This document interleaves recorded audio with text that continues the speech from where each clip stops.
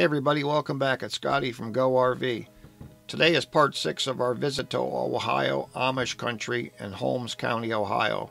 We're going to visit Kauffman's Country Bakery. It's just outside of Berlin in a little neighborhood called Bunker Hill.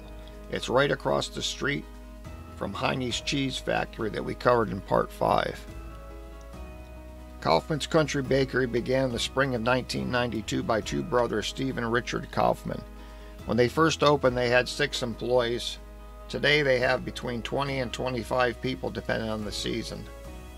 In a typical day, they can bake around 250 loaves of bread, 100 cookies, and more than 100 pies for tourists and the locals.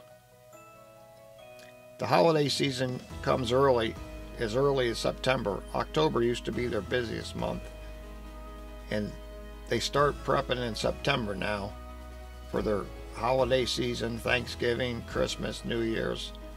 They can bake and sell as many as 500 fruitcakes during that time. As you see in the store, besides bakery goods, they sell some locally sourced products from the Amish and Mennonite community. Jams, jellies.